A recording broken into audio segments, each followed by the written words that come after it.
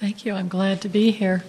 I'm not a normal speaker. I'm a researcher and have been for about 25 years on researching various things, genealogical research, skip tracing, all different kinds of research. So I've had my hand in getting hold of government records for a long time. What we're going to be doing, first of all, as he said, is to watch two videos.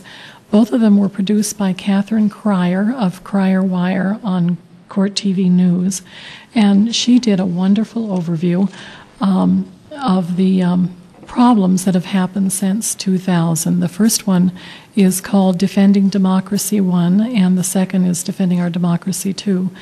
And the first one is going to tell us about what happened between 2000 and 2004, and the second will bring us up from 2004 up to date, right up through the Bill Bray-Busby race in California that you probably have all heard about with the machine sleepovers. And so she does a wonderful job of doing that. But before we get into watching the videos, I want to tell you about the three warning signs that I feel are red flags for a declining democracy. And they have to do with, well, these particular red flags have to do with election officials. When they tell you to trust me would be a big flag. You don't want to have our elections ever have to be turned over to an official and just have them say, trust me. The second thing that you don't want to have happen is for them to say, well, look, you're destroying the public confidence. No, you can't call for public confidence in a system or a process or even elections. It has to be earned. And the third thing is, when you start to see the process become less open, less transparent, when records are being denied to the public, especially election records, when they want to see poll books, register books, tapes from the machines that can either prove failure or help in a recount effort. I'm seeing more and more or less and less openness as far as this goes. About 3 years ago, I started to do a lot of election records requests here in the state of Utah, and at this point, when I go to do a records request, it comes in very slow, if it comes in at all.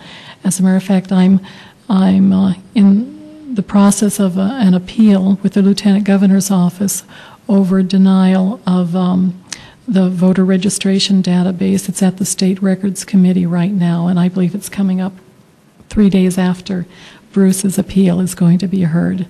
So I'll tell you a little about that if we have some time. But right now, so when we're going to watch the first video, so keep those things in mind. You'll hear either election officials or Catherine Cryer speak to an official saying, trust me, or we need public confidence in the system, or denial of records. And sometimes that denial can come in the form of exorbitant prices for records, or denying the records and you don't get them in time in order to follow the laws to ask for a recount. And this is in fact what happened in the Busby-Bill Bray race. A public citizen who wanted to contest that count and ask for a recount was effectively denied these records. There is no punishment for election officials when they deny or don't give the records to you. There needs to be fines across the United States, especially in something that is as important as our elections when we can't access those records. They need to feel it in their pocketbook or in their office's pocketbooks if the public is denied access to the very essence of our democracy. Could I have you start video number 1, please? It is a democracy and freedom that bring true security and prosperity in every land. The only path to true progress is the path of freedom and justice and democracy. The terrorists are doing all they can to stop the rise of a free Iraq. But their bombs and attacks have not prevented Iraqi sovereignty, and they will not prevent Iraqi democracy. Remember how important the Iraqi election was and how proud the citizens were that their vote finally counted? The question tonight, does yours still matter? New reports allege that voter fraud is exploding here at home, right under the nose of the world's largest news media. Earlier this month, Rolling Stone magazine published an expose by Robert Kennedy Jr. called, "Was the 2004 Election Stolen?" The article was met with a collective sneeze from the mainstream press. Seems that nothing kills a story about Republican corruption like a Kennedy byline. So what about Kennedy's charges? I submit to you that the evidence of a full frontal attack on democracy was staring us in the face long before Kennedy's article. It is my duty under Florida law to exercise my discretion in denying these requested amendments. 6 years do not make this decision any less notorious. In 2000, in an election too close to call, Florida Secretary of State Katherine Harris used her discretion to rule on the side of a deadline rather than the thousands of voters she was charged to protect. Subsequent investigations have found that had she allowed these votes to be counted, Al Gore may well have won the presidency. For her discretion, Harris won GOP support for a seat in Congress. With her lackluster performance and an ethics probe, now the Republicans want her to abandon her race for the Senate. Her own campaign manager, Ed Rollins, quit her, saying, "Every time I turned over a rock, I found out something I didn't want to know." The presidency couldn't have come any cheaper. Fast forward to 2004. The state of Ohio decides the presidency by only 187,000 votes. Kennedy says 357,000 votes were not even counted or disqualified before the fact. Kennedy's evidence finds that 1 out of every 4 Ohio citizens showed up at their polling place only to be turned away by improper registrations or long lines. Is this not an attack on democracy? If 357,000 Americans were killed by al-Qaeda, we would call that an attack on democracy and freedom. The press would headline such an event, and it would shape our policies for decades to come. In a democracy, when 357,000 votes are effectively killed at the voting booth, what do you call it? Well, meet the new Katherine Harris, Ohio Secretary of State Kenneth Blackwell. He's ambitious, and he toes the party line absolutely. Not only is he in charge of all elections in Ohio, he was simultaneously the Ohio chairman of President Bush's 2004 campaign. Whether it was the purging of voter rolls, the lack of machines in Democratic districts, or the weight of incomprehensible regulations to limit registration, many point to his work as the source of problems on Election Day 2004. Former President Jimmy Carter has monitored elections all over the world. I asked him about the obvious conflict of interest. How can you be a co-chair of a particular candidate's campaign and be in charge of monitoring the election? You can be in charge of it, but you can't be trusted if the election goes the other way. The idea seemed funny at the time, but then I thought, is this democracy? Moving on, meet James Tobin. In 2004, he was New England regional chairman of the Bush-Cheney campaign. Today, he is fighting to keep himself out of jail. You see, on Election Day 2004, Mr. Tobin used a telemarketing firm to jam phone service at a Democratic call center. The center's mission was to get out the vote. The mission was sabotaged. Mr. Tobin made numerous calls to the White House on that very day and the day after, and was convicted of 2 counts of telephone harassment. He's now appealing his 10-month prison sentence. Republican Party Chairman Ken Mehlman said those calls to the White House had nothing to do with the phone jamming scheme. Well, I feel better already. But is this democracy? So what's next? Our faulty electoral process becomes even faultier thanks to the latest technology and R2-D2 over there. Computer analysts have found that many of the latest voting machines are highly hackable. Well, I guess that's the new high-tech approach in this war on democracy. The most popular of these, made by Diebold, have come under particular scrutiny, made worse by the company's CEO, who said in a 2004 Republican fundraising letter that he is, quote, committed to helping Ohio deliver its electoral votes to the president next year. Well, it gets nastier. Remember our friend Kenneth Blackwell, a registered lobbyist for Diebold Corporation, donated the largest individual sum allowable to Blackwell's current gubernatorial campaign. Could it get any worse? Yeah. In April, Mr. Blackwell announced that he was unaware that his broker had purchased shares of Diebold stock. Blackwell immediately sold those shares at a loss.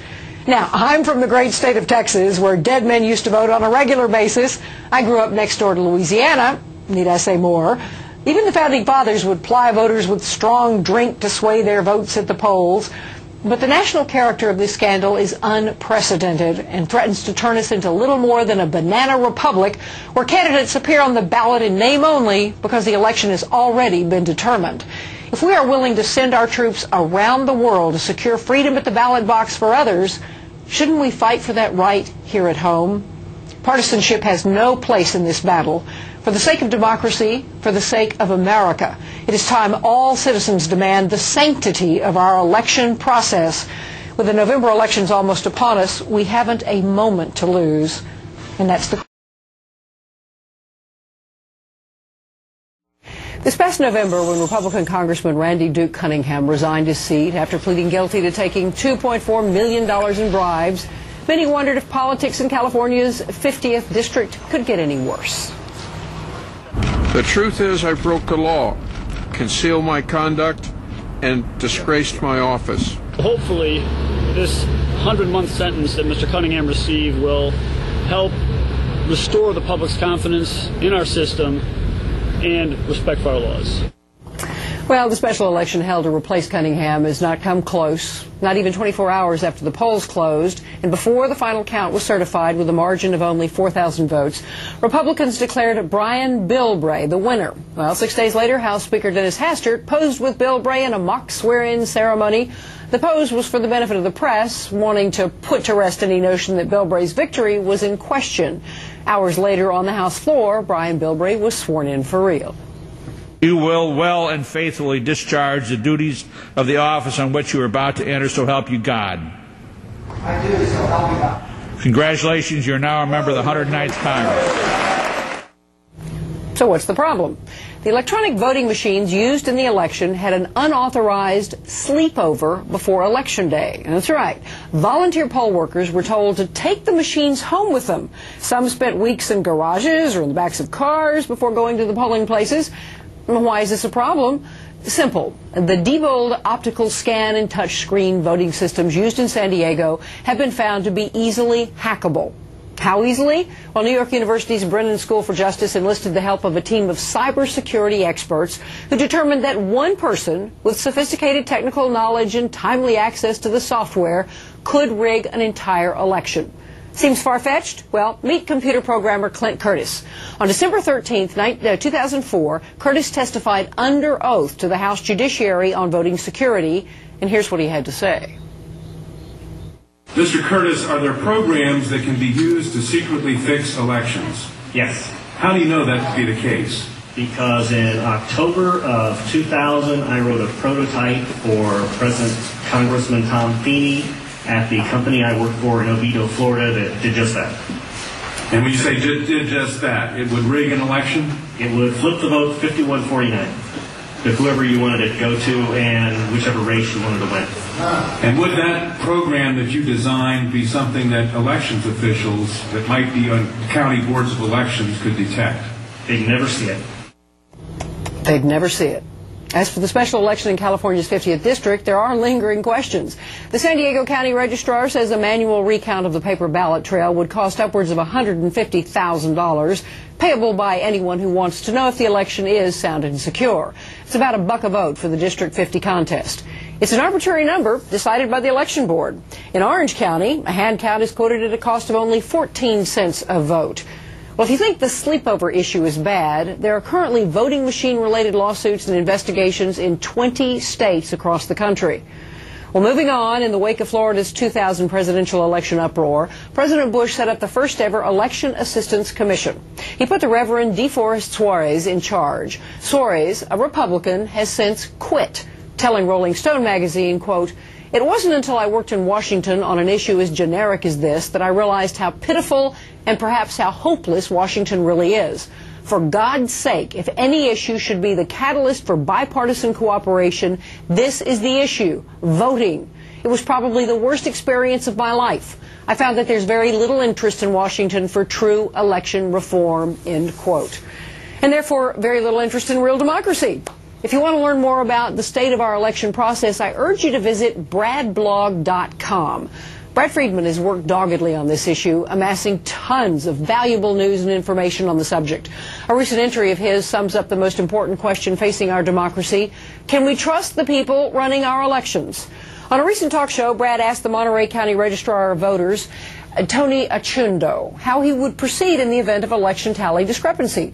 Achundo told Brad Friedman, quote, "There's obviously going to have to be some trust and faith in the elections official, or in this case, it's me." Well, on July 6th, the Salinas, California newspaper reported that Tony Achundo had just been charged with 25 counts of forgery, 14 counts of misapplication of funds, 3 counts of embezzlement, falsification of accounts by a public officer, and 1 count of grand theft. I don't want simply to trust election officials, especially since so many are activists within their political parties. I don't want simply to trust election machinery that can be easily manipulated, altered, or hacked into. Instead, I want to trust but verify. It's time for an independent, nonpartisan election commission to monitor registration and balloting across the country, and it is time to mandate complete, verifiable security for the votes cast by citizens on Election Day. Democracy begins with the sanctity of the ballot box. It mustn't end there. You'll have to pardon me, but being an election integrity advocate, I just stop with verify. I don't even go near the trust. It's really important that, because this is our entire democracy. As you saw up there, Catherine couldn't have even had this program without Bruce Funk. Her entire last program was based on what Bruce Funk found when he looked at the election machines in Emery County. And the Brennan report was based on Harry Hursty's report, the Finnish computer scientist that was in Emery County with Bruce Funk and actually looking through those machines and digging through the circuitry and the electrons and the bits and bytes that we shouldn't even have in our election process. And he produced this report that did say that these machines were hackable. He detailed them. He sent this information and the report out privately to the Brennan Center and a lot of election officials around the U.S. Without giving away exactly how you did it. And when nothing really came to fruition from that, when there was no public outcry from election officials, black box voting, which helped to pay for Harry Hursty's ability to be here and to look at the machines and come up with a report, released the full unredacted report that said exactly how you could hack the machines. And that's when things really started to, the ball started to roll. If our public election officials aren't going to come out and do something about it and just keep trying to keep the problems hidden, we have to go that extra mile and start releasing information to the public, and I think black box voting did just the right thing. In January, early January, I think on the 6th of January, I called Bruce Funk and asked him if he had opened his shipment of Diebold machines, because I wanted to go down there and look and see how they did their logic and accuracy testing, and how they, opened up the crates and took down serial numbers, just to watch the whole process. And he had not opened the crates yet and said it wouldn't be until late January. So at that point, I had other things coming up. I was in the middle of writing an audit bill to try and get our elections audited, the VVPAT, the voter verified paper audit trail, and that was subsequently quashed at the legislature anyways. So I asked him if he would get hold of black box voting, if he saw, when he actually opened up the machines and looked at them, if he saw that there was any problem with them. I gave him their number and contact information, and then I called black box voting and gave them information about Bruce and told him he was somebody who had very good integrity, was very concerned about elections, and specifically concerned about the Diebold machines, had been following the issue for a long time. And it's not that he was against machines totally. Obviously, he had op scanners and had been using them since 1996. But he was aware of the problems that he had heard about Diebold. And so I'll let him tell you about, pick up from there, and how he, or if he wants to what he can tell you at this point, because it is in some particular things about his former employment are in litigation. So.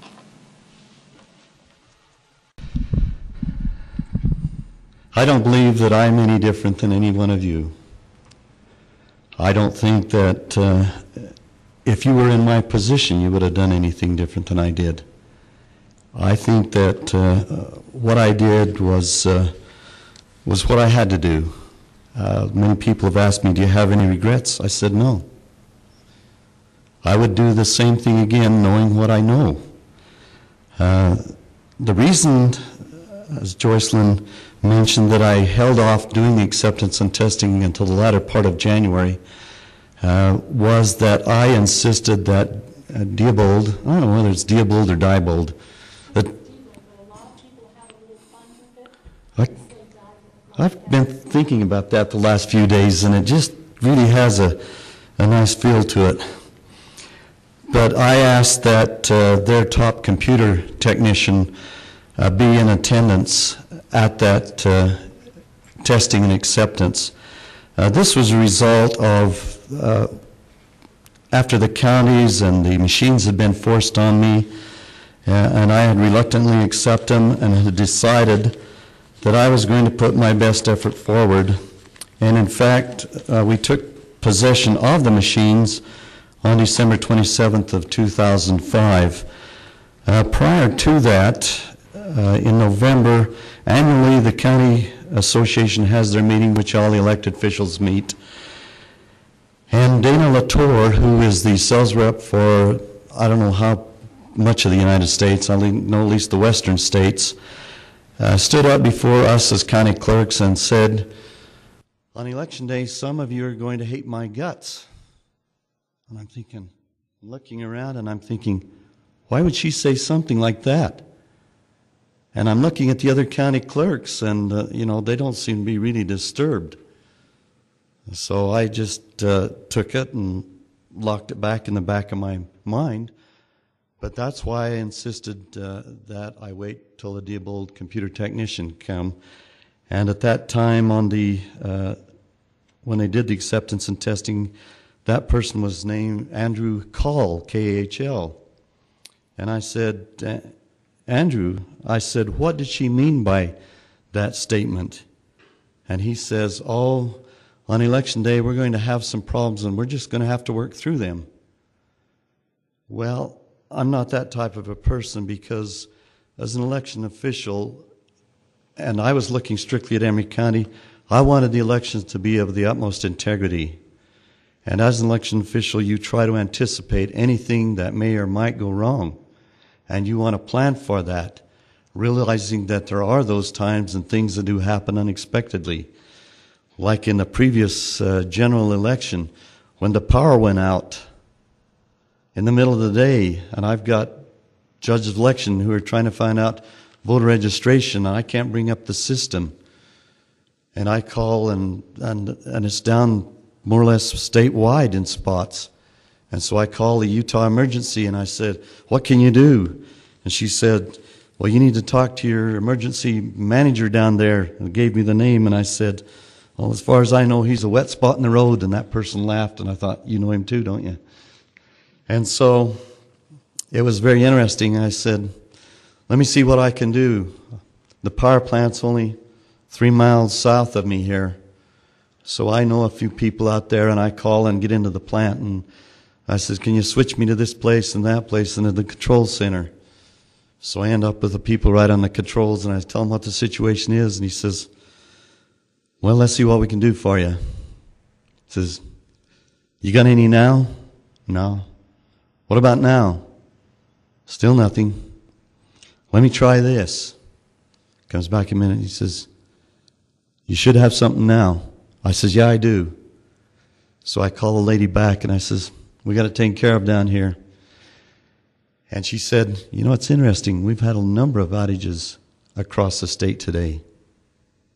Unusual. So it's not always who you know, but where you can go and how things do transpire. I don't know where to begin, because there is so much information so much of my life has been consumed since probably 2004. I really got into it in January of 2005 when things started to build. And as Joycelynn indicated, I was aware of things going on, and it was hard to keep people straight as far as I knew them. I had followed many things in regards to the selection process and the group that was to select the computers of the election equipment for the state of Utah. I elected to stay off that because I had the touchscreen voting equipment. I was very satisfied, not the touchscreen, but the optically scanned. Joycelynn, you need to stay right here and correct me when I say things straight in case I miss them. That has worked very effectively for me. And I didn't want to unduly influence that group. And I told Olene Walker at the time, who was the lieutenant governor and had created the state plan, and her agreement with me was that, you know, you have equipment that meets most of the requirements under HAVA. You just need the handicap requirement to be met. So we can look at you and just provide you with the handicapped equipment. I said, no, I want to see what's out there and have the option of either staying with what I have and then implementing the additional HAVA equipment, or I do want to go if there is something new that is satisfactory and meets the needs of the voters of Emery County. And so that was the understanding we had, was that I had the option. But as I indicated, in November of 2005, things were all tied up. I had fought desperately against him, knowing what was there. A lot of it became apparent when Salt Lake Tribune, the editor, Paul Raleigh, done an article with lobbyists like these, who need enemies. And lo and behold, it affected a small town of East Carbon there, which I was familiar with, on the landfill there. And I went to the state side and I called up the Utah lobbyists and I put in Diebold, and sure enough, here 5 names came up. And these are the same lobbyists that he was talking about, 5 of the top lobbyists in the state of Utah. Later, in 2005, in 8 of 2005, Salt Lake County Commission challenged the Tetris Group. Come to find out, they were also lobbyists for the Salt Lake County. And so they questioned the conflict there.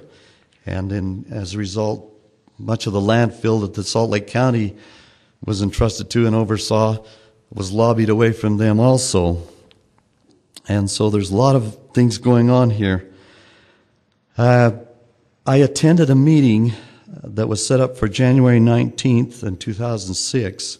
And you're going to find me jumping all over because some of these things relate to a little more of this and a little more of that. And so, you know, you're going to find me going here and there. It was a meeting set up for county clerks. It was held there in the Utah County Courthouse in the administration building. It was set for January 26th. And in going to that, they kind of outlined that the Clerks Association plan there, Luann Adams and Pat Beckstead will present ideas and tips from their experience with the new equipment in the municipal elections held in their county. We'll discuss supplies and so on and so forth. Do you remember those 2 municipal elections? They went very well, didn't they? You know, first thing they said is we need to talk to about some things before Diebold comes in, and you know, we don't want anyone else to know this. And I'm thinking, what are we hiding now? And so what they start with is some of them are the wrong version. They had bad batteries, unplugged. The latches didn't work. The wiring behind there. The audio speakers didn't work. The housing needed oil. The lamps, and on and on and on. And what struck me next was that 7 out of the 35 machines, there were 7 paper jams. Now that was significant to me. The barcodes they talked about and everything else. And I'm thinking, as county elected officials now, we are hiding what there. The other one took quite pride when one of the news media said, what security measures do you have in regards to the machines? Well, overhead there were some video cameras, security camera type things, and chuckled to us, but they weren't hooked up. So, Scott Hodgkinson of Weber County kind of became the kind of computer guru for the county clerks, felt that needed to maintain a paper trail was very obvious, wrote to the lieutenant governor and comply with recent legislation and so on and so forth. He's been in contact, and you know that needs to be there in order to restore the public confidence. I also have on a CD all of my emails. Let me just give you an example of one of them, because us county clerks were starting to communicate what happens here. This is from Peter Lenhart. He is probably over the state of Utah, with a carbon copy to Doug Applebaum, who is another one under him. Scott sent to him, he says, what should the counties do with all the bad cords, failed printer housings, bad keys, pads, and such? I'd like these items back to Diebold quickly. My staff keep making reference to having a Viking funeral for all pile of defective items. Peter's reply is, I will have your regional tech, Matt Tennyson, call you. Printer failure, so on and so forth, and so on. And so next comes the problems to me sent, that problems with the cords being upside down. You couldn't open the computer or the terminals and turn them on because the cords were made wrong. You had to have the smiley face up. If you turned them up, you couldn't open the door. Wrong labels on the machines. Joycelynn even found and got the state to admit that serial numbers on the machines did not match those that were in memory. And they provided, she made them fess up to that in black and white writing. Housings and the casings were crooked. Memory card doors wouldn't lock. This is where you turn them on. This is where the access is to the machine that Harry Hershey worked with. Lots of leg problems. Modem doors defective. You could pull them out. They came right out. Audio problems. Machines had wrong software. Blah, blah, blah, blah. So on and so forth. Then it got to, and I was aware of back in California in August of 2005, the Diebold failures, in which California basically rejected them. And in there, they talked of about a 10% failure rate. And what really turned out was more like a 20% failure rate. Most of you remember the mock election that was held in the South Town Mall. We were at, the decision had not been made yet. We were down to 2 vendors. Diebold was one. ES&S was Election Systems and Software, which was the vendor of my optical scan equipment. And so I was very familiar with Tim Knust, who is the vice president over probably the southern states in the United States, but he has one arm that reaches out to Utah and covers Utah as part of his territory, and has been to and worked with the county clerks for years, acquainting them with the optically scanned, the touch screen machines, and so on and so forth.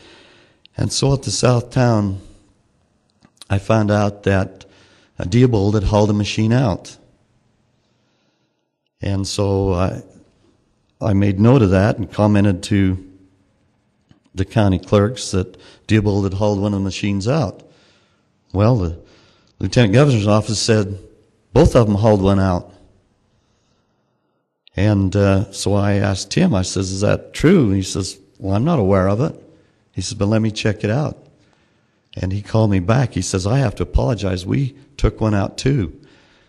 And I says, what was the reason?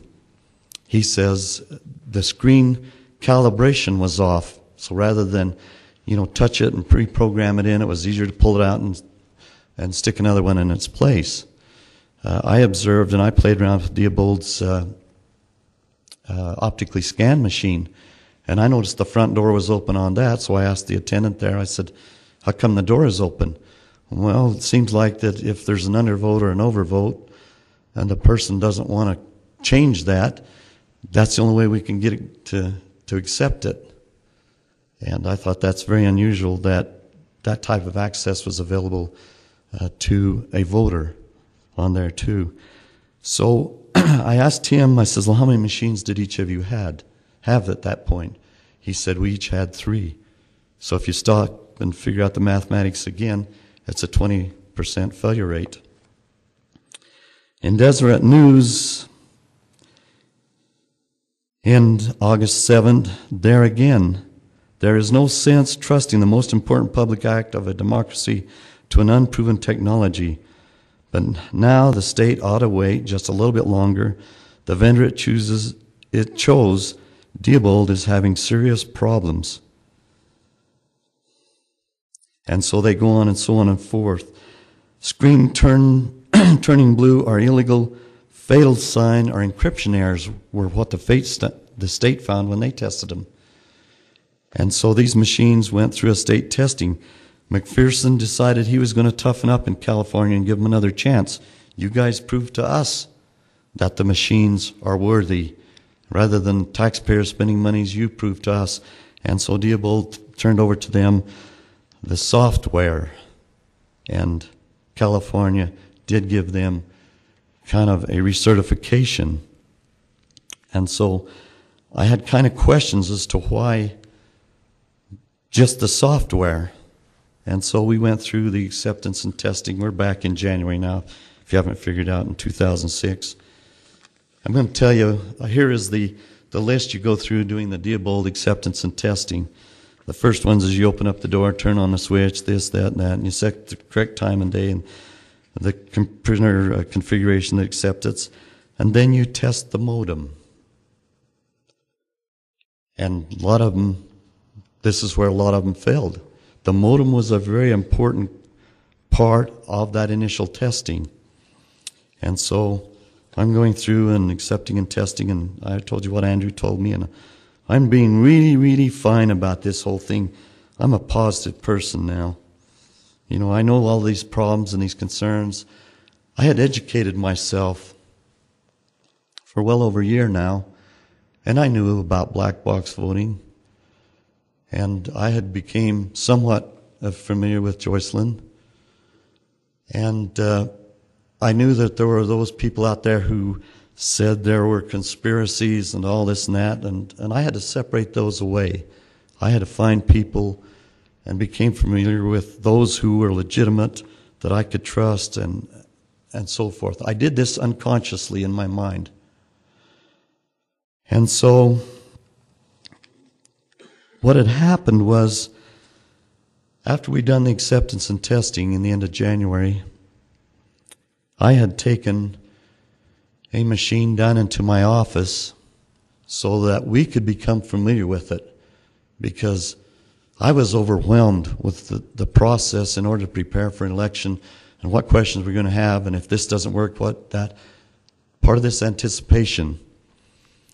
And at the same time, I had one up in where they were being stored, that I noticed that the paper was starting to track off a little bit to one side, which I knew probably wasn't proper. But out of the initial acceptance and testing, 6 of them failed out of 40 machines which we were allotted. I allowed 2 of them to be repaired and retested and accepted, so they took back 4. And so with this in our office, hey, these Diebold people broke their backs to please me. They brought me candies. You know, they came in my office with fear in their eyes, and I'm not really that scary. And when they left, they thought, yeah, he's all right. And so I don't know whether it was Peter or which one of them came in. I said, I need to talk to you about a problem with the one I have upstairs, and I explained it to him. He says, well, you need to reject that one. He says, let me take this one you've got here in your office and show you what you need to look for. And so he opens it up, and he says, you need to reject this one too. So there's 2 more machines I've got to reject. So he's saying, here's what you need to look for. And so he showed me, now I need to go back through all the machines and check them now for this thing, which is the thing needs to be clear against the side and so on and so forth. And so I have now, a little later here, received 2 machines back. And so I start upstairs. They've been unplugged for a couple of weeks, so I think, well, maybe I ought to see what the batteries are doing. Some of the counties have found that they failed really soon. And so I'm taking me up a little pasty and sticking it on them, checking the battery and checking the carriage. And I don't know what happened, because I was not consciously looking for it. But my mind was yanked back to that machine and said, this one is different. I didn't know what was different. And so I'm looking down here in the bottom where it says, the charge on the battery and backup storage memory and so on and so forth. And so I said, better look at the next machine. So I pull the next machine out, and lo and behold, there's this different, and it's in the backup storage memory. This one has very little, and this one is up in the 28, 29 megabytes. And as I went through those machines, I now found that I had 8 out of 38 machines which had as little as 4 megabytes of backup storage memory.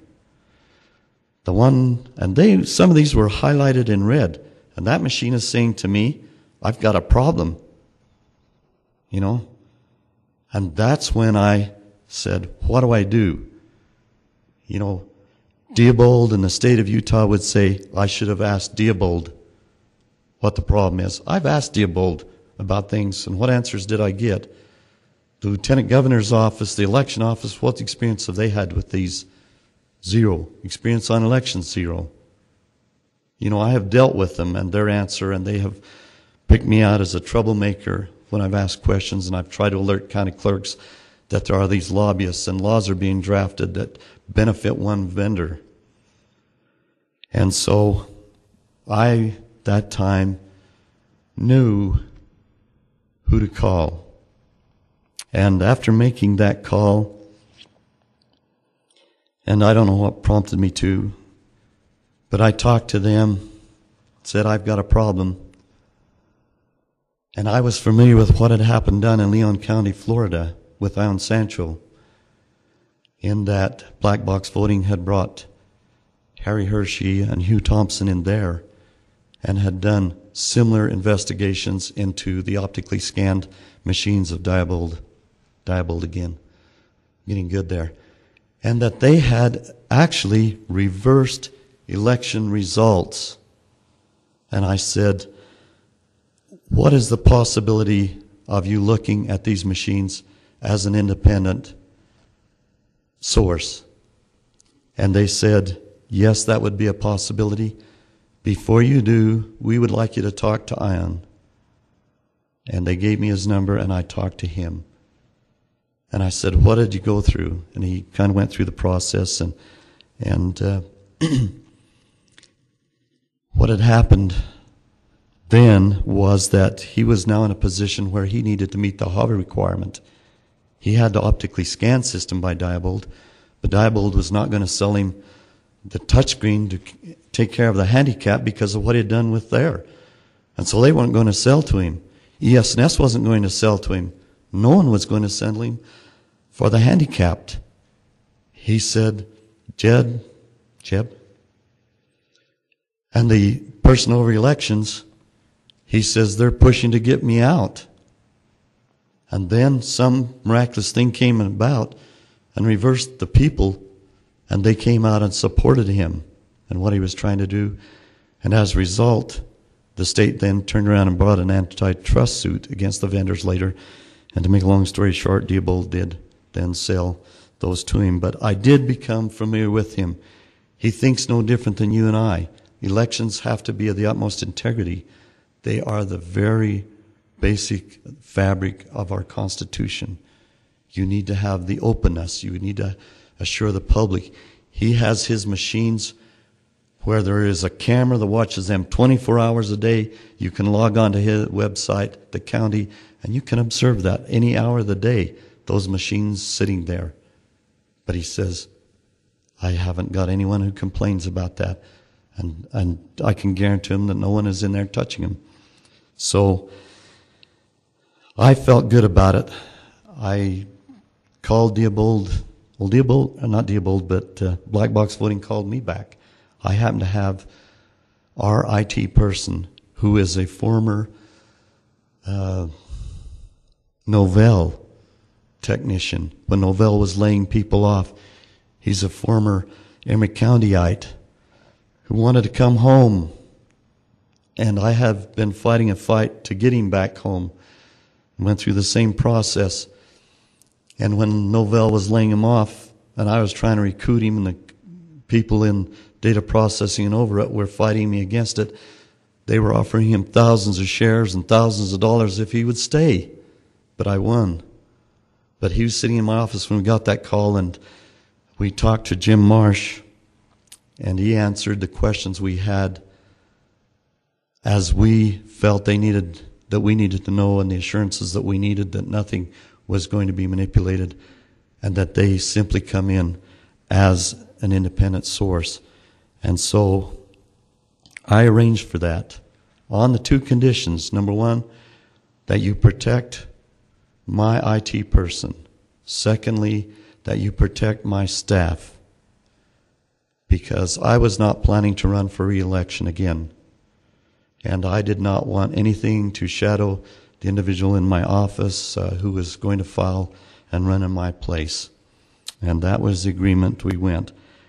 And so, the exact date, I can't remember, but Harry Hershey, when they could arrange with him and his schedule to come from Finland, and we met there in the storage room, and I provided access of a machine to Harry Hershey. And I wish you could see this individual. He's just a tremendous man. And he's not an old person like me. He's a young person, I don't know age. And it was like handing him a new toy that he had so much wanted to have. And he was so excited. And all I did was provide it to him. Black Box Voting, all they do, the three of them, Bev Harris, Kathleen Wynn, Jim Marsh, is that they videotape everything that he does so that everything is documented and they can't be accused of doing anything, as far as the machines and tearing them apart and putting stuff on those. And so those documents and that video is kept on file. And so he went through there. One of the first things he discovered, and I was there, and I'm not a computer expert, but he says to me, this is very interesting. I mean, he said this a number of times, and he talks to this computer, and I call it a computer, but you got to bear with me. I'm talking about the voting machine, okay? But to him, it's a person almost, and he talks to it, and you don't like this, it's a one-on-one type thing.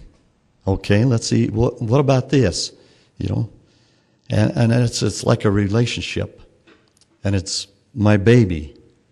Baby doesn't like this, so on and so forth.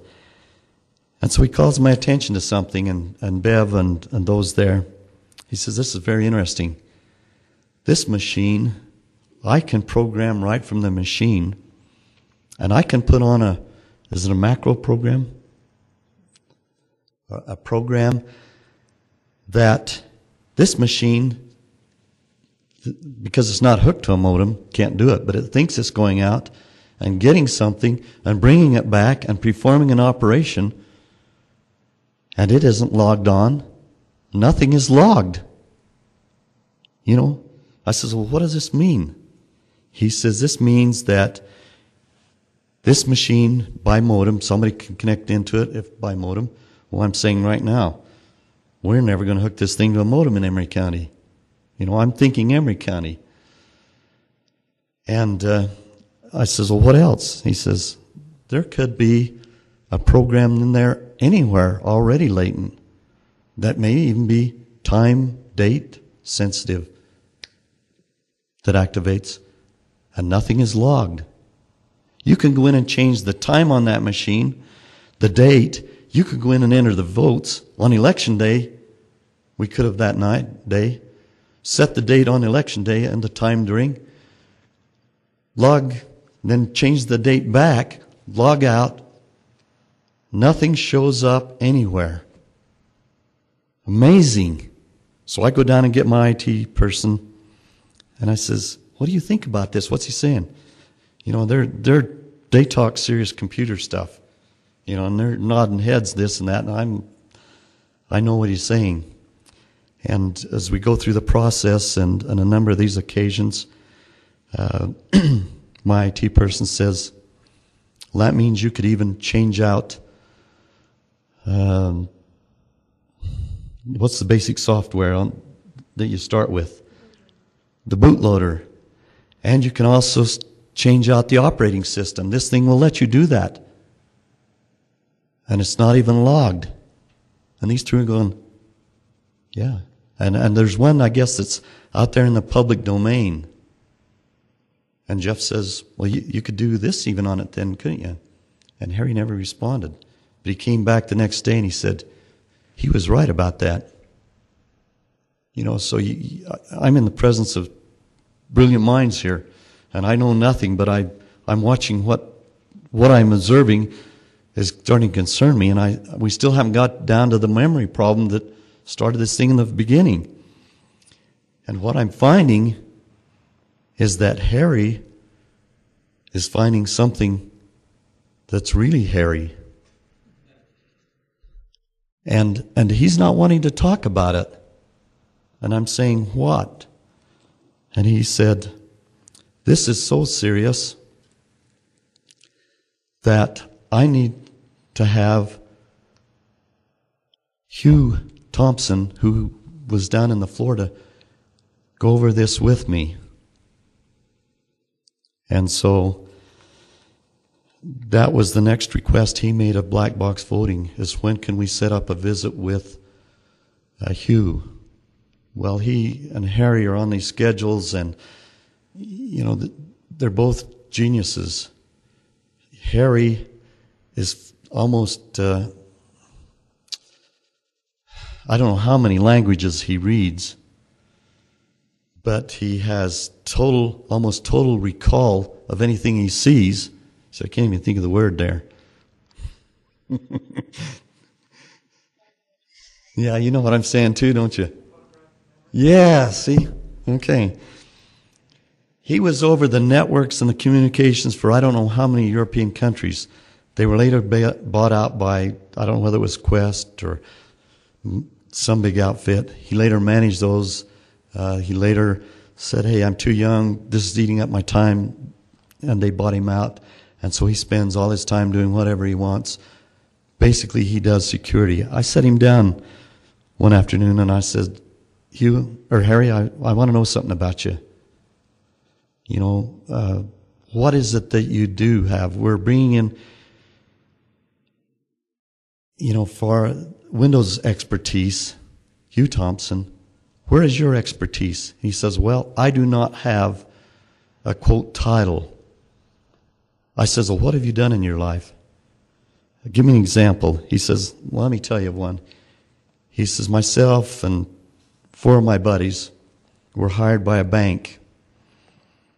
He said we went in, we set up so many accounts. I don't remember what the number was exactly. He says, then we went, all of us, out on the same day at the same time and deposited $100 in each of those accounts. He says, and then we went back to our computers. And he says, well, you have to realize that after the first 3 tries, the bank system kicks you out. He says, so the first day, he said, we were locked out. He said, so we sat around and we thought a while, what would be the most logical access words?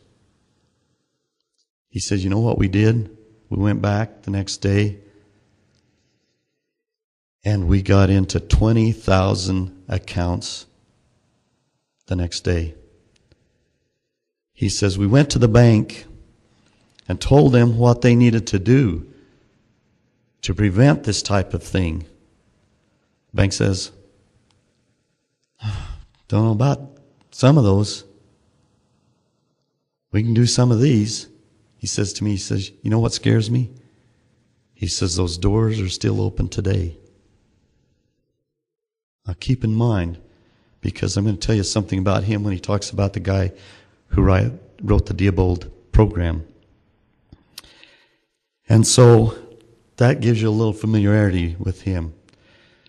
So then we meet in Salt Lake. I try to get them to meet over here on this side because there's some suites that have kind of like office, and they've given us a special government rate. But Hugh Thompson is on a tight schedule, and so they schedule out something out here on North Temple, or where it goes out the airport, and just before it forks, and there's a hotel right there, Bay something, or I don't know what it is. I says, okay. So I arrive there, and black box voting people are there. They're waiting for Hugh Thompson to arrive, and so we get situated. Hugh arrives. I meet him and introduce to him, and black box voting people go, and I hand him my voting machine. And here again, another young man who gets so just, oh, thank you. And I don't tell him one stinking thing. And he starts with card and starts tapping. Wow, this is interesting. He says, oh, I've got something for you. Now if I can find it. He gives me this. It says, how to break software security. Hugh H. Thompson. And in the back, the CD to do it.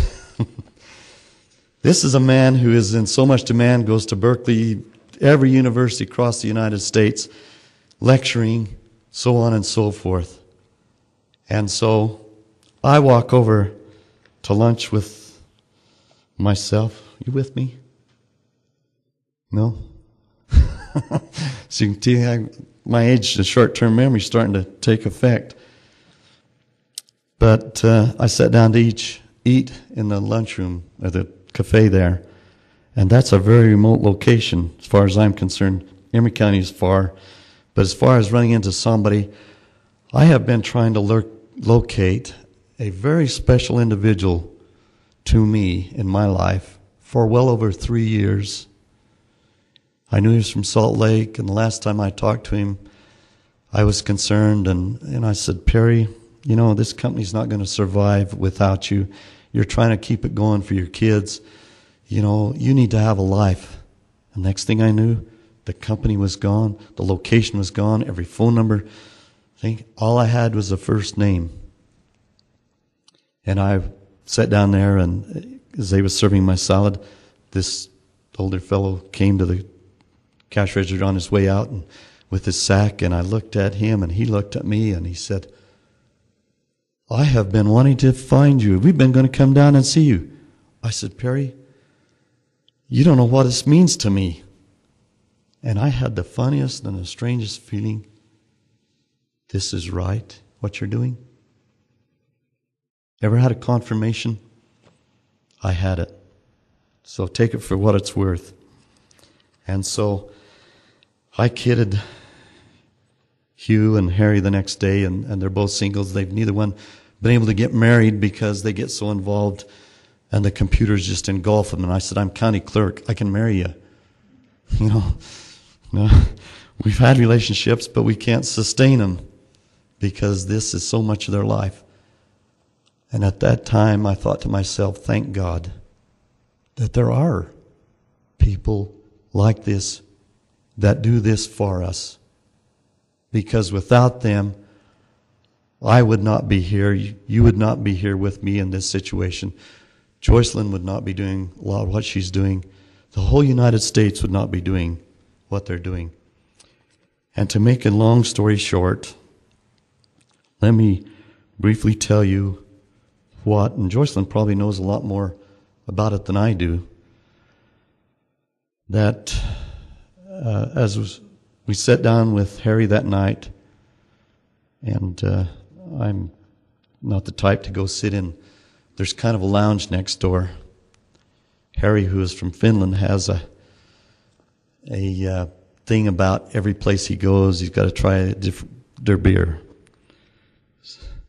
So you were with me. She was very reluctant to go.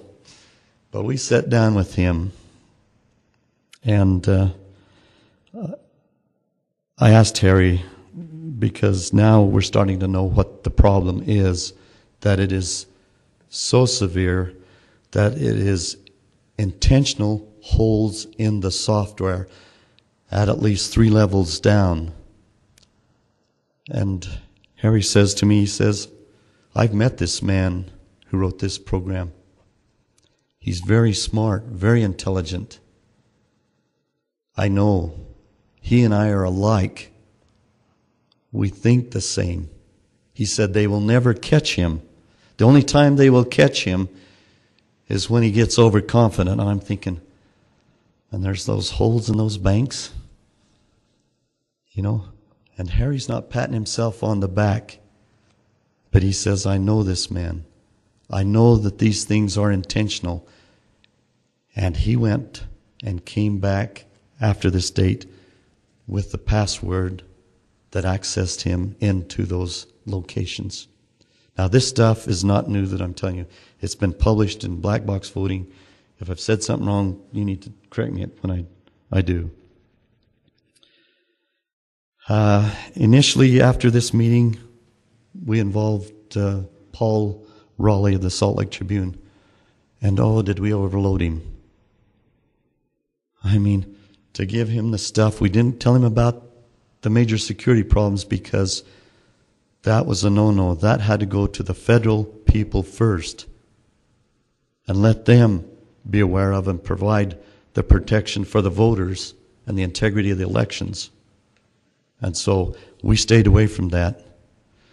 But the outlets, the other security problems, anything else, how easy they are, basically Paul Rowley put in an article in the Salt Lake Tribune and said voters are in for a real shock, meaning that the plugs could be undone. I called Sherry Swenson, and I love Sherry. She's a county clerk from a large municipality who will talk to a peon county clerk. And she asked me the things in the article. She says, well, I've talked to my IT person. They says, oh yeah, if you can get a hold and wrangle those, yeah, those cords are going to come out. I said, Sherry, they don't. I can walk down through those machines and pop every one of them as I walk by them. I said, the low memory, she says, well, that's because there are different fonts on there. And I says, I don't know yet. And she said to me, she says, well, thinking about it, there can't be different fonts on there, can there? You know, to me, fonts were, you know, from what I'm finding on what little in computer is the size of the letter, the shape of the characters and things, and I think she was thinking the same too. And so she discussed a number of these things, but basically the people and the state people said it, and Diebold said, oh, these are nothings, and so on and so forth. And so on goes my life, and what I have here, and I'm not going to go through with you, is that the things that have transpired. Let me get right down to what happened to me then.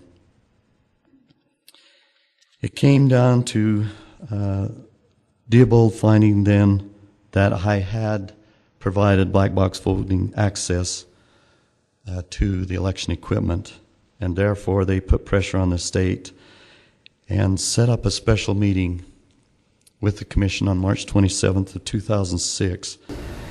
Before he goes on, do you hear this? A private corporation is in our elections pressuring our election officials, our top one for the state, to do something about a public servant we have elected. Who is Diebold?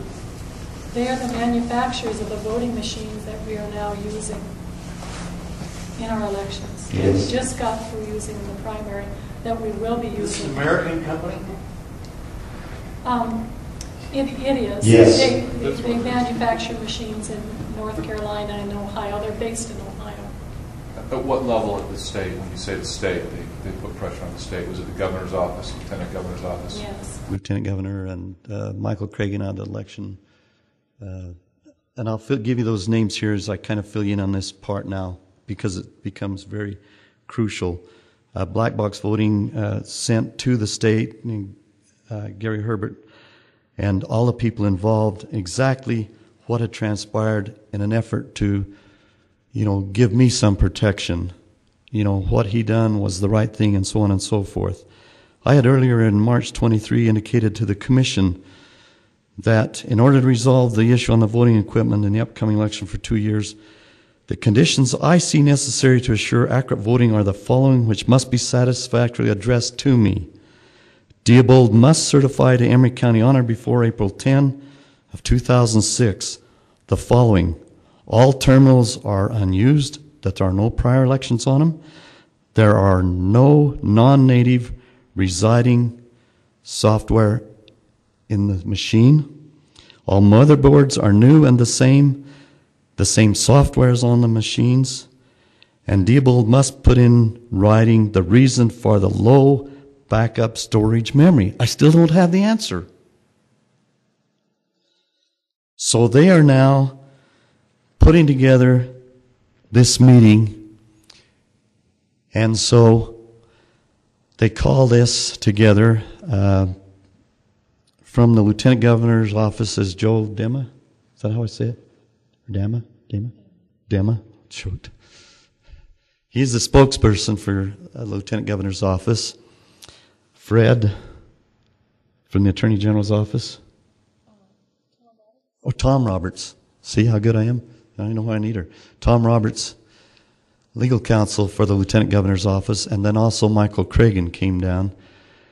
Joining them in the same flight, and I found that out thanks to Joycelynn. I said, did these people all go back together? I'm trying to figure out how word got out so fast afterwards. Then from Diebold was this Dana Latour, Andrew Call, and Diebold legal counsel. Now, Emery County Commission is there, the three commissioners, Commission Chairman Ira Hatch, Gary Coford, and Drew Citrid. They had their legal counsel, David Blackwell. I don't know if he's related, this Blackwell. I'm wondering now. And also in attendance was the Emery County Sheriff. And taking minutes was the secretary out of the county attorney's office, which the gals in my office, out of respect, didn't want to take the minutes, and I understand that, and I respected that, and it was a good thing. And so, at the beginning of the meeting, because I know a little bit about Utah law, and you got to remember one thing, Mr. Blackwell doesn't like me. And it stems from a couple of reasons. One of them is that as the county clerk, some 9 years ago, I received also the duties of the county auditor. I used to say I was liked when I was the county clerk. As county auditor, I held the same expectations of them as I do of me, honesty and integrity. And that's hard to do when you're the auditor. And you have to let some things slide because, man, you'd be up over your head every minute. But Mr. Blackwell was very upset with me in budget meetings when he wanted to give his employees a raise, and I said, well, Mr. Blackwell, do your employees do your private practice work? No. I'm not dumb. I didn't push it. Mr. Blackwell comes back to me the next day and he says, well, my secretary tells me she finds some city business on the computer. Oh, okay. And the next thing I'm knowing, he's having to cancel out of all his contracts with the towns in the county. And they were all being done by county employees on county stuff. And so he doesn't like me. I cost him financially. And there's some other things in relation to an employment issue and so on and so forth. And so I'm not very, a friend of his. I don't hold any harsh feelings towards anyone in my life. Life is too short. If they want to, that's fine. And so beginning of the meeting. Now you have to remember, the written minutes are the official things of the commission. But I immediately done a records request, much like she does, and I asked for the recordings of the open portions of the meetings and the closed portions of the meetings. Now I'm in the first open portion of the meeting. We're all present there. There are some public there. There's the news media there. Local paper. She's owned by the sheriff and the attorney too. So, you know, and the first thing I say to them, and the wording on this, and I don't think I can find it real fast, but it talks about, they have never done this wording before.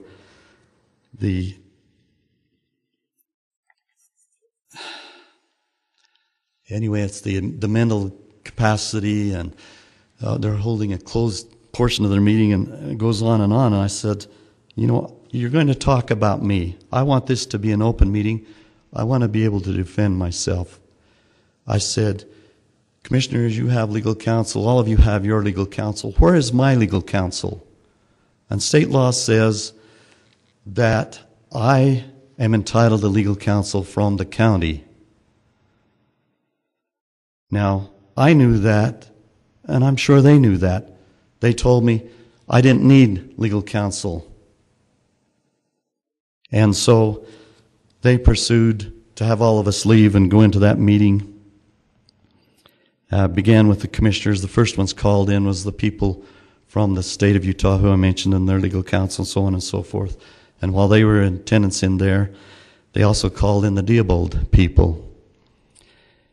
And then after quite some time, and all this time my wife and I are on the outside, and some members of my family, not knowing what's going on. And then the meeting is opened up again to the public. So we have a first open meeting and a first closed meeting. Now we're into the second open meeting. And they're indicating to me, to us present, that are invited in, these people need to get back to Salt Lake. If you have any questions and things that you want to ask them, you can do that, and then we'll excuse them and then have another closed meeting with me. And so, you know, I'm caught at the spur moment. What do I do? Luckily, those questions and things that were in that I just read to you came to my mind just like that. And come to find out, they said all of these are new machines. Are there any macros or foreign programs, non-native programs on there? No. I said, Andrew, do you remember our conversation back in the acceptance and testing when I said, I really want to test these machines. They either fail in the very first short time or they fail way down the road, don't they? And what did you tell me? You told me that we could put on a macro that we could do that would pound those machines until it ran out of paper. He says, that program is already on there. I said, oh, really? Yeah, that's part of the software that comes with the machine. I'm thinking, well, what else is on there? So there's no response here. You know, their attorney's saying, you know, we'll accept this written record as official rather than us certifying it in the thing, you know. They're kind of consulting back and forth. And so we're talking about the new machines. And I finally squeeze out of him, what about the memory? Well, that's because they have different fonts. What has the different fonts got to do, and why do these machines have more than others? Well, these came out of our California warehouse, but they're new. I said, so what do they have on them? Do they have other elections? No. I says, I think they do. I think there are other major elections on there because you can clean them off. And as far as the terminal says, it doesn't show a record of anything. And what he told me is that they have other languages on them which use up that memory, like Spanish, Chinese, Japanese, anything that you might encounter. Why this is important is because we have a contract for approximately 7,000 new machines to be purchased from Diebold. If in fact what he's saying is true, we were getting used machines at a new machine price. That's illegal. Can we prove it? Go ahead. Are these machines manufactured here in the United States, or do they come from a foreign nation? They are assembled here in the United States. And that was made such a big issue back in April 20th of 2005, in which Joycelynn and I attended a legislative interim committee. What is it called? That made recommendation on legislation and things in regards to that. And one of the things they sit there and pounded ES&S over the head with was that components and your machines are made outside the United States. And Tim said, at times when we can't meet demands, yes, we do have to go out. Very honest. I won't tell you what I did. I later looked in one of their machines under the view of the camera where you could take off the backs because the screws are not secure either. And every one of their parts are out of every other country. You know, but these legislators were pounded in the head, your things are not U.S. made. And Diebold is ATM, and we need to do this, kind of go on and so forth. But getting back to those memory machines,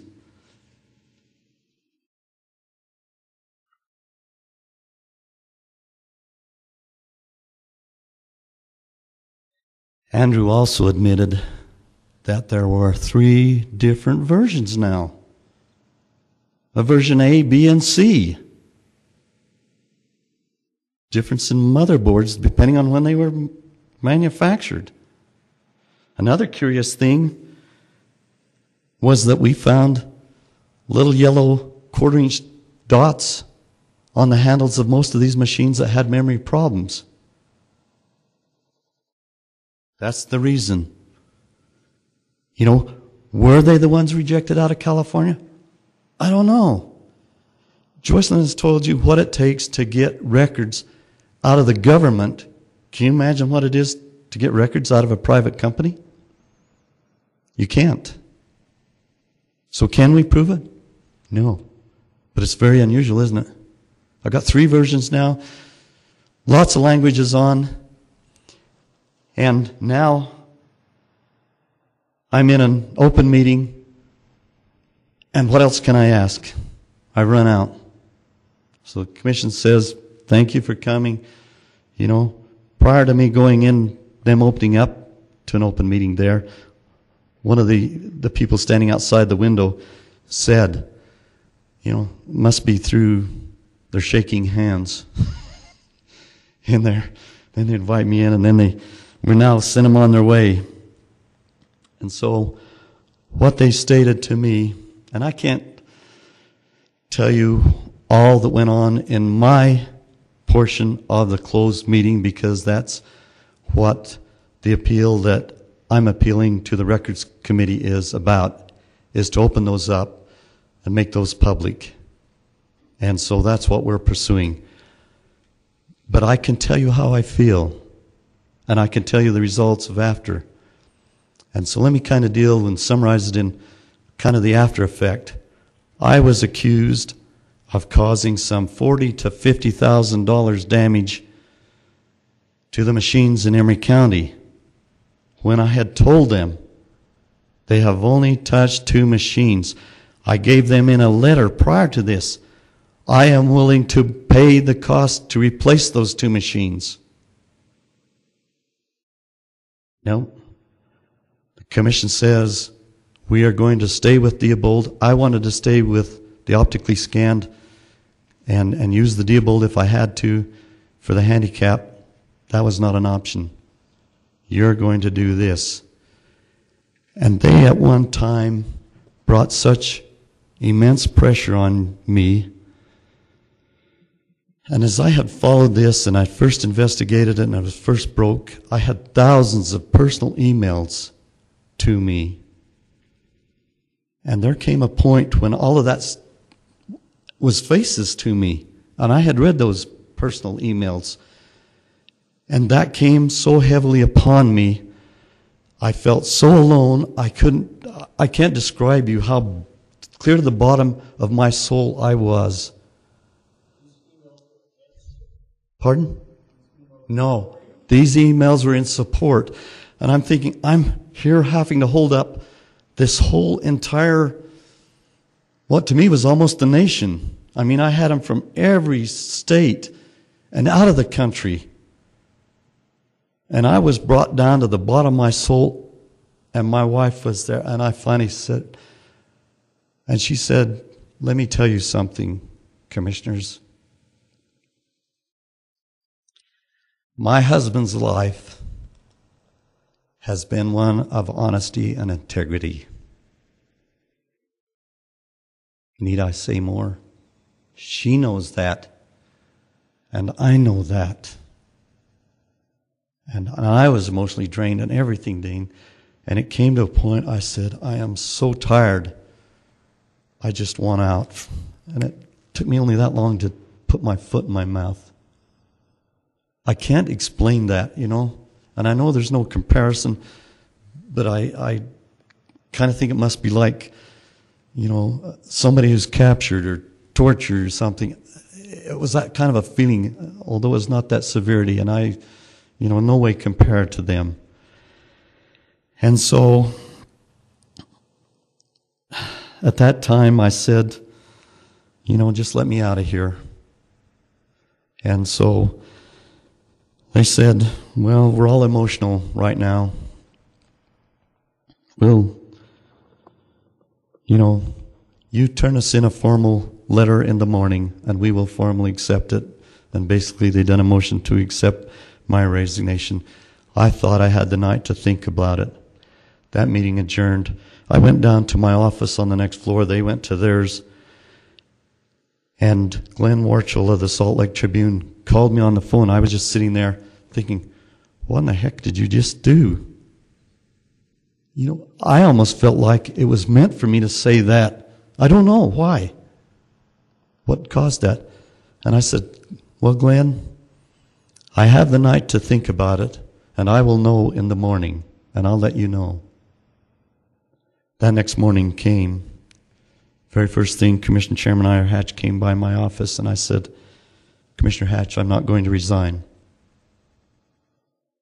I said, I think I need to be here and oversee what Diebold does to those machines and assure the integrity of those machines to the people of Emery County.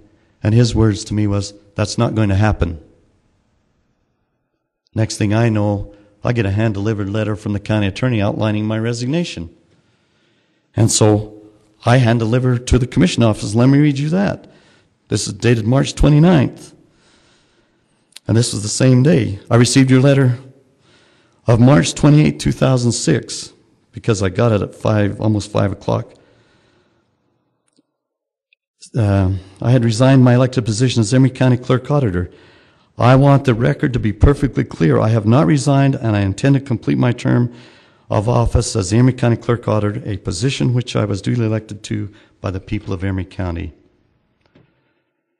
You know, and that's why I'm where I'm at, and I'm committed, and I know what's in these machines, and I am only the messenger. And talk about people wanting to kill me in this state.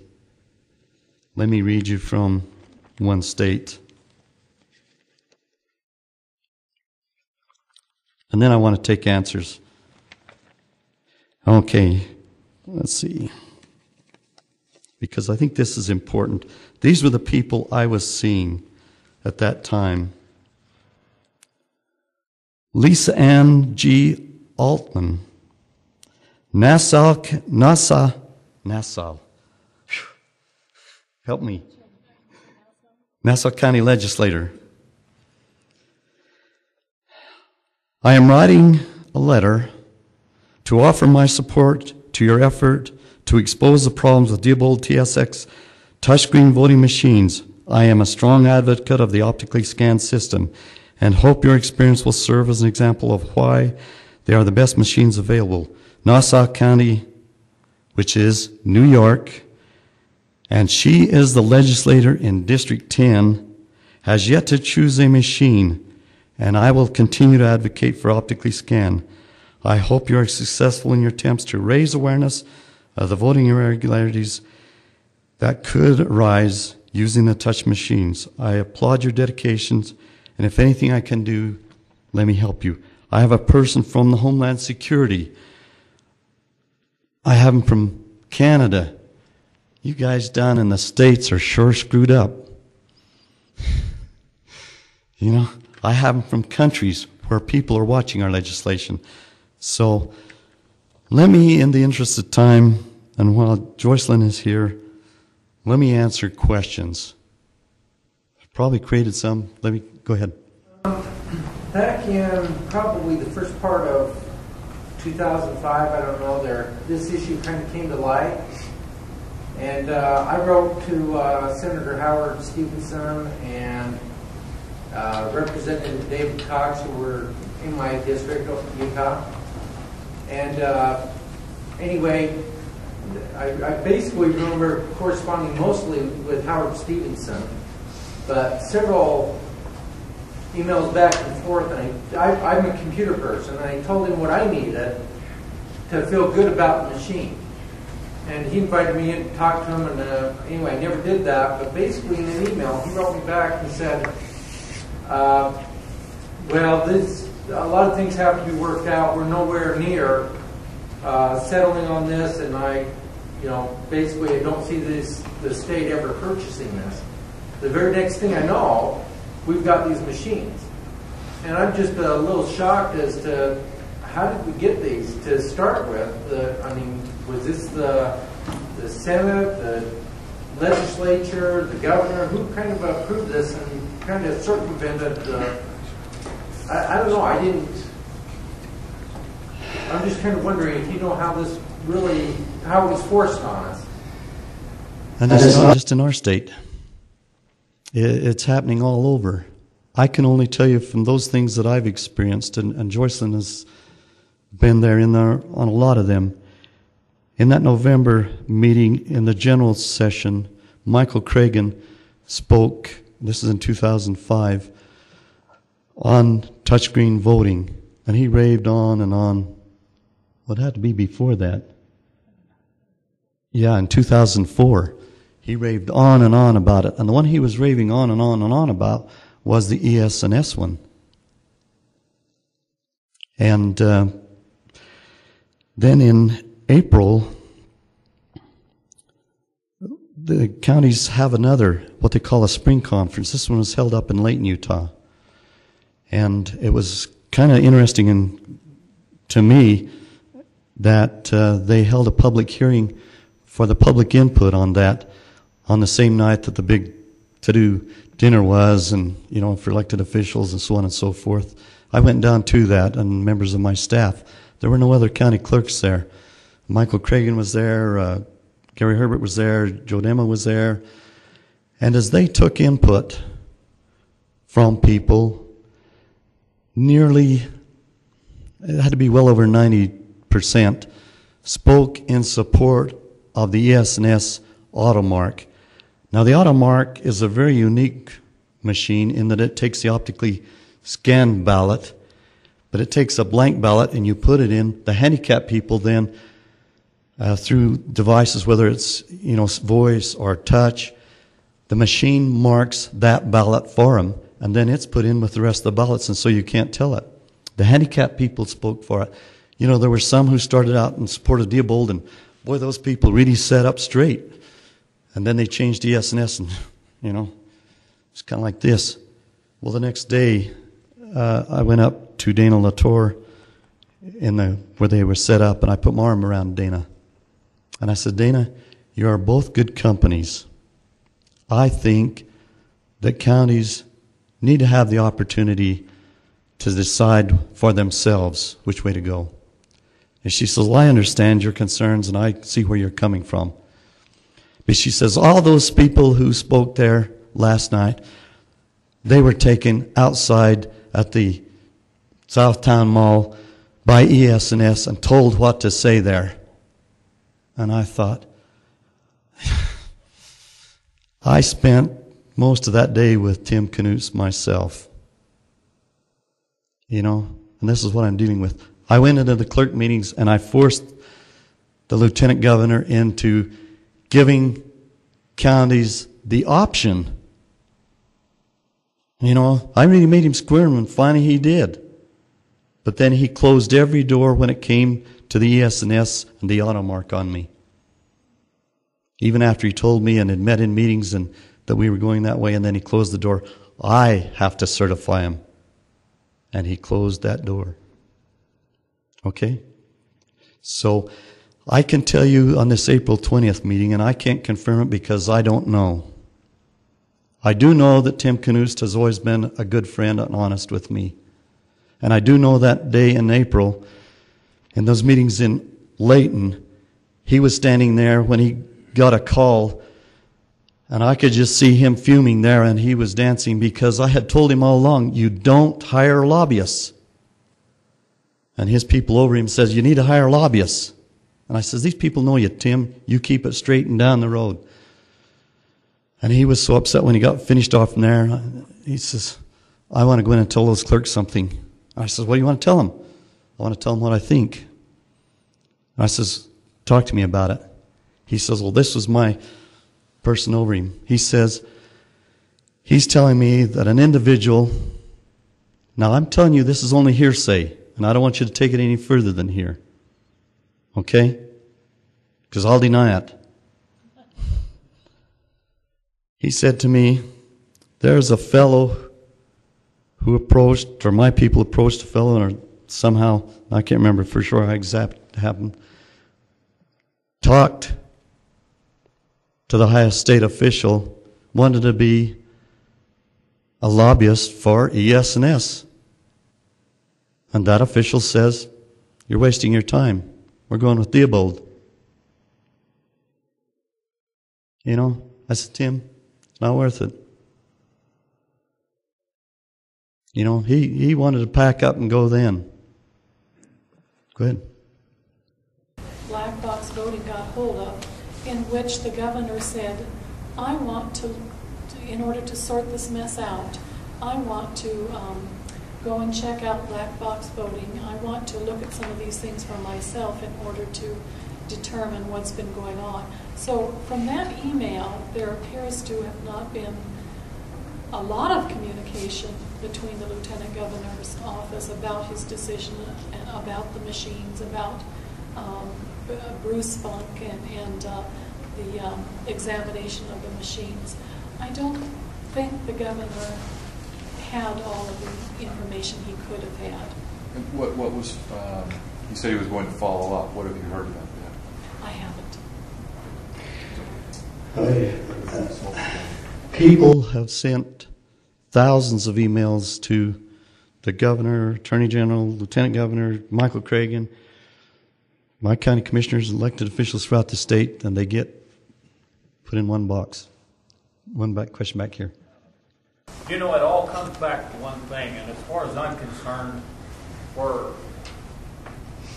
Governor Huntsman, he said he's resigned his membership, but you know, he's so tied so deeply with the Council on Foreign Relations.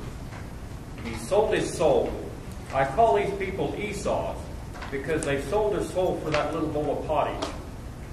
And we're dealing in a circumstance that unless they are dealt with right, and that means that they're jerked out of there and just put in their place,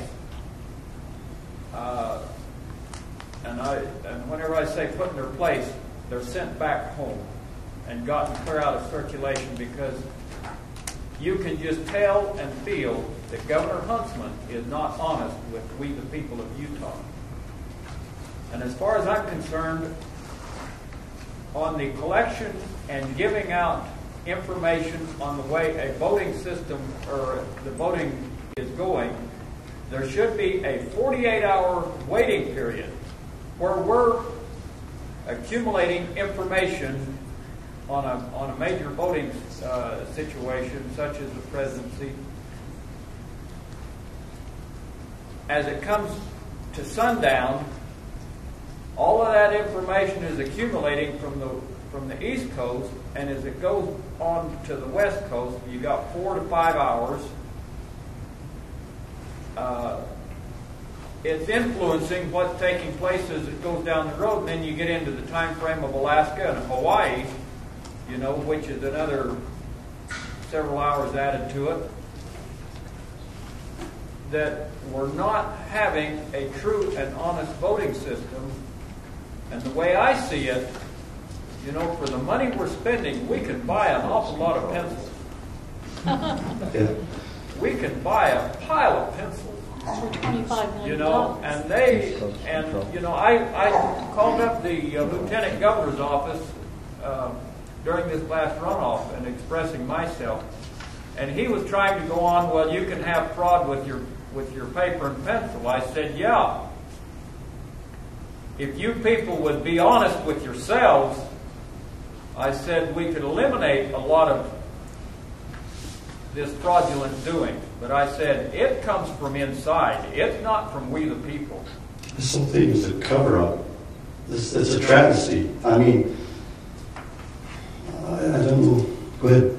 I'm trying to get a better picture of this. It was like a hatchet job, almost a lynching.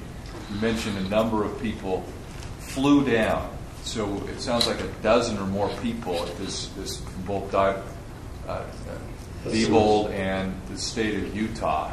It seemed very arranged, very one-sided. It seemed like they were coming in to do a hatchet job. Could you give a little better idea? You said they flew down, and is that Yes, they flew down, and there I had to go to Joycelynn again because I couldn't figure out how Joe Dama got to hold the Salt Lake Tribune so fast.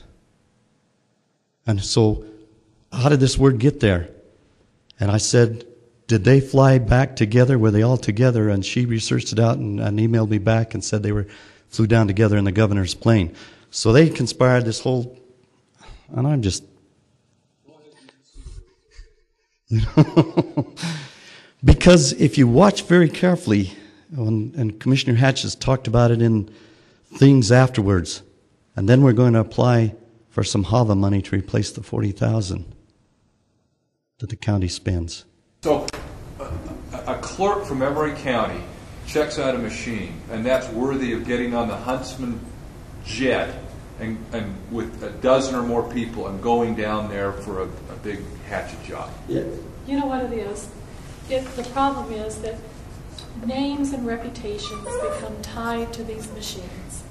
And so if these machines might have a fallibility, or people find out that they can fail or can be hacked into, the people who have authorized the purchase of these machines now have their names and their reputations that they're going to have to defend along with the purchase of those machines. This happens everywhere, not just in elections or governments. It happens in corporations.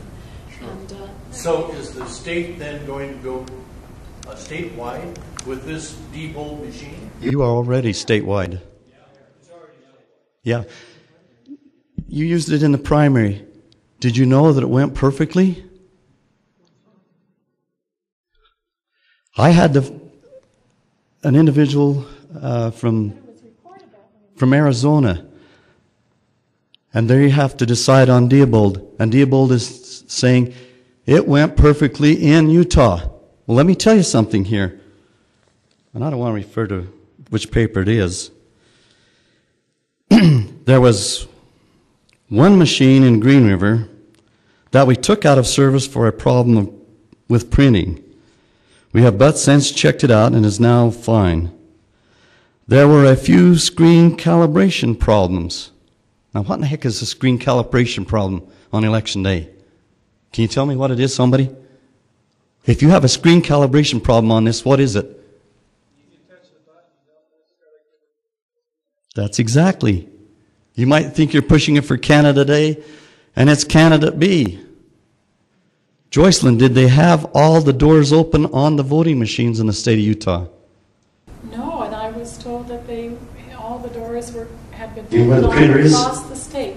They were, in fact, taken off in Salt Lake County. I just learned from him that they were not in Emery County. And tell them how your doors are actually. Let me give you a little background on this. I had to meet my attorney that day. I couldn't vote absent voter ballot because of what I know, how you can read. It's an optically scanned ballot, and they could tell exactly how I voted. I couldn't do a provisional ballot at the poll because I didn't know how I voted. So I came to Salt Lake and met with my attorney. He said, "Now you voted, didn't you?" I said, "No, I can't."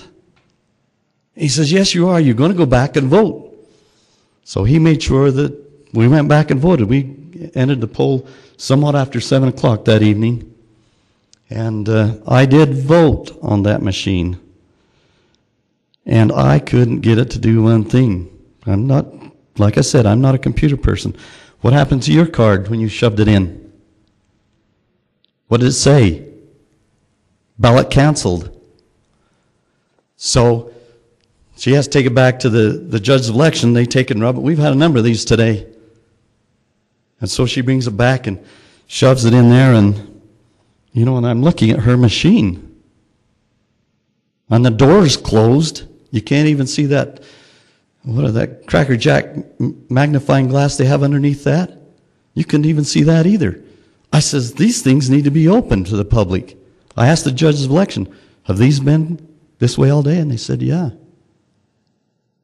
Oh, we had perfect. These doors cover the printout of your ballot. How are you supposed to verify your vote if the doors are closed and everyone's new to this system and they don't even know that, first of all, that their ballot's being printed, second of all, that they should check it, and third of all, that it's underneath this door that's closed. And even if they knew, you think they'd open up that door? Most people are cowed by equipment and whether they should be doing something. Those doors should have been opened. That's just the bottom line. My background is a CPA auditor. Is there some type of, I see three ways that voting could be accurate. You can either test the machines before, during the election, or after the election. Is there an audit trail? Well, take Salt Lake County. How many machines do they have? Before would just be testing. During the election or after the election would be better. Do either of you know the audit trail to go through the electronic computer equipment? There's supposed to be a public testing, but you can't do a public testing on X number of machines that you have. For example, Salt Lake County. And so they'll do a random, I assume, I don't know. Do you know how they've done it? You can do a very small population and you can get within 98 or 99% accuracy through statistical sampling. Do they do that? Are they going to do that during the election? As a matter of fact, that's what I was telling you earlier. Kathy Dobb and I had written a bill and gave it to the legislature in January of this year to have our machines audited at a certain percent, have a committee set up to figure out exactly how the randomness was going to work and whether it should be, we should be auditing machines or precincts or whatnot. That bill never even got out to a committee. It was quashed. It did get, when it actually got written up and by the legislative office, all that it looked like was this committee that was, it said nothing about the audit process that we had written, how many of the machines should be, what percentage should be audited, whether we had also stated that they should be audited at the precinct and the machine level. Anyways, it never got anywhere. And why do you think the reason for that is? Because this is a brand new system. They don't want to have or make any waves about it until it's been tried and tested, and maybe not even then. So there is no testing of the electronic data? Oh, absolutely not. As a matter of fact, there was a recount. There were 3 races. Corporation not having audits? That's great. No. And so here comes a recount in Salt Lake County. And you know, I started asking Salt Lake County back a year ago, back in August, for their procedures of how they were going to run the elections with these new machines. And I'm talking about just procedures, office procedures, recount procedures, absentee ballot procedures. Internal controls. Nothing. I asked up through January, through March, Finally by March they said, well, we're just waiting now from Diebold to get information from them in order to finish up it and be able to come up with procedures, written procedures for the. So here it comes, early voting, and I'm saying, where are your written procedures for early voting? Well, we don't have any. What are you doing? How are you running this election? Well, we've got them running elections, which are essentially our democracy, the seat of our democracy, and they're running it by the seat of their pants. This is what is happening here. So here comes a recount. They have no procedures in place. So what do? You're a CPA and auditor. All they did was a reconciliation procedure. They just went back and looked at the poll books, how many people were absentee, got the same numbers, and then they shoved the memory cards back in. So they just looked at totals? Absolutely. Yeah, that is not a recount. Yeah. Well, and see, to do a random run-through would be very simple. I mean, we're not talking about a big expense. Right. I mean, you could even randomly select voters as they went through the polls, and that voter would be that would be in your test population. They wouldn't necessarily know that, and it could be done at each one of the precincts, and it would be very inexpensive to do it. Well, that's what happened in Ohio. You're saying pick particular voters and have their votes audited. You aren't supposed to know what county voters. Well, if you don't do that, then there's no way to know. It's just all going through a big system, and there's no. Right. So you'd have to decide. Well, are we going to audit all the votes on a machine all the votes on one machine? Are we going to audit all the votes in a particular precinct? That's the level that we're looking at, not votes on a machine. You'd have to audit all of the votes on one machine, or. Well, and you could randomly select machines from the precincts, yes. And somebody could go in and audit those. Yes. And that would have a very high percentage of knowing that it was right or wrong. Exactly. But they're not doing that. No. I think the thing that needs to be, you need to watch and get people involved in is new legislation that's coming down the tube. Because you've got these interim committees that are writing these bills to fit the mold that the elected officials want it to fit, not the public. They're writing legislation to the machines instead of to the process and to our to make it needs to be written to the accuracy of the process. Where's the pressure coming from? Well, I don't. I think the pressure is there. You got to have recounts, and how are you going to do it? And so the pressure, I think, came probably initiated, through HAVA, and Diebold, and I can't prove a thing of this, but I saw things manipulated to benefit them. When it came to the voter verifiable auditable paper trail, or whatever they want to call it, the legislation was being fit in place. The April 20th, I had Tim Knutz point out to me, there's Diebold's big money man. And I'm thinking, we can't stop anything. I don't know where it comes from. You spoke earlier about an intentional hole in the software that was found, it sounds like very easily, by someone who really understood the machines and how they work. But it also sounds, I'd like both your answers on this, was an intentional foregone conclusion that Diebold was going to get the account, even though these problems were found and addressed, made public. I'll speak to the foregone conclusion. ES&S told the state that they would have by the 1st of, was it the 1st of May or 1st of June, their machines would be certified. On the 31st of May, the decision wasn't supposed to come out until the 10th of June, I believe, as to which machine was going to be picked, which system was going to be picked, whether it was going to be an ES&S equipment system or Diebold. All of a sudden, on the 31st of May, one day before these machines were to receive their official federal certification, the lieutenant governor switches the date and says that they have picked Diebold because ES&S machines are not certified. One day prior. Yes. How about that? Those applicants. Is Diebold a German company? No, they're Ohio. They're American. They're a public company. They do machines for banks. ES&S and is a everything. privately held corporation. Diebold is a publicly held.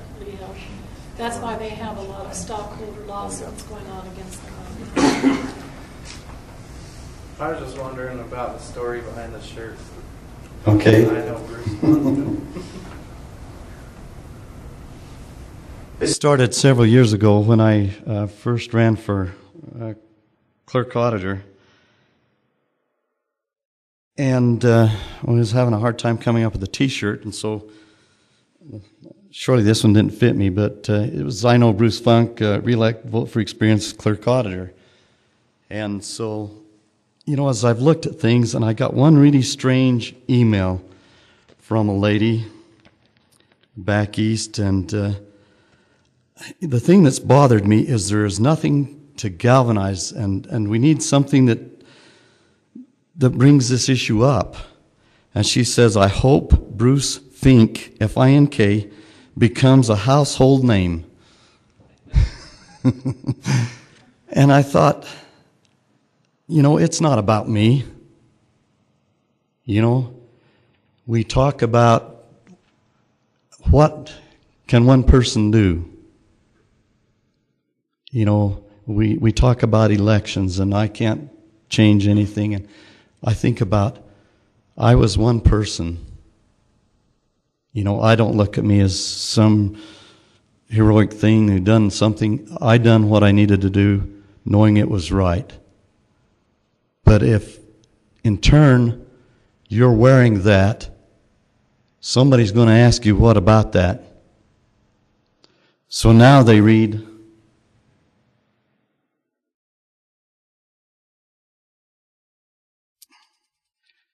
I know Bruce Funk, but if you read the voice in there, it says, a voice for America against hackable voting equipment. Control your vote. That's not what I originally had. I had in there a voice for America against corporations who want to control your vote. You see why I had to change it?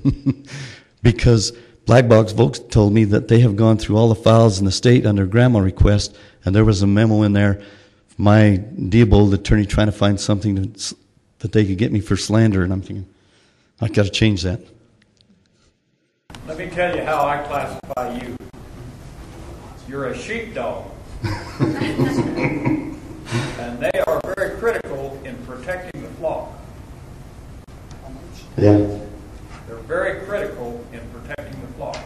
They will fight the wolves, coyotes, and they will try to keep the flock grouped together.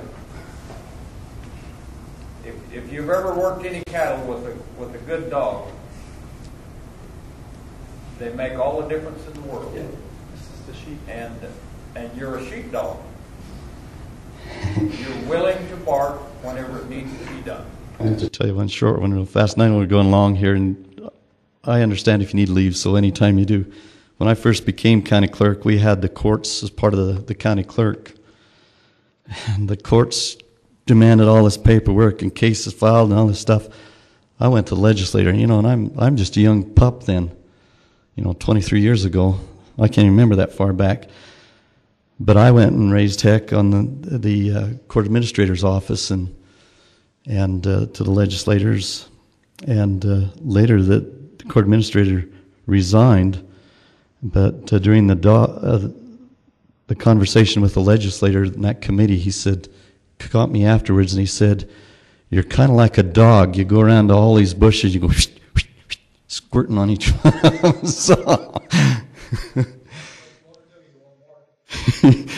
So I am used to taking all kinds of abuse, and that I told my wife I kept quiet from her a lot of this stuff, what I was doing.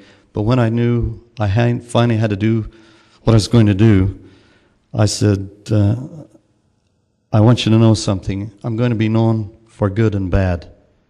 You know what her response was? I'll bet mostly bad. And then I let her sit down and read over the internet about Ian Sancho and what they were doing to him. And I said, That's what I'm going to go through. Can you go through it with me? And she said, yeah. And she's been 100% supporter, or I couldn't do that.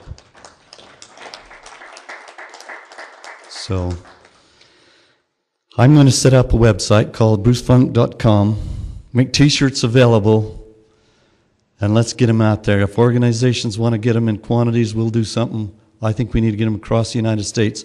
We're going to take the proceeds and use them like to go into Arizona where if he can get this meeting set up for next Tuesday, they want to fly me down because they don't believe the crap they're being told by their state people. You can reach me at iknowbrucefunk@yahoo.com. Nothing hard to remember about that. Just remember yahoo.com. Now, I get a lot of emails, and I don't get much time because I'm trying to carve out a living because I don't have one now. You know, that went away with what they done. Go ahead. Joycelynn asked me that too.